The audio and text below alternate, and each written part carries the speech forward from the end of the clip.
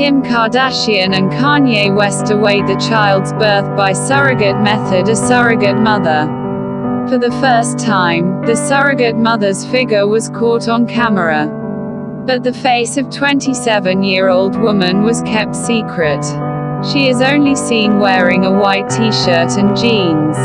The woman's stomach looks already bigger than her 5-month pregnancy. A source says Kim loves it easily and Kanye thinks the woman looks like little Kim. That's what finally made him elected, as quoted Daily Mail, Friday, 29/9. The woman is scheduled to give birth in January.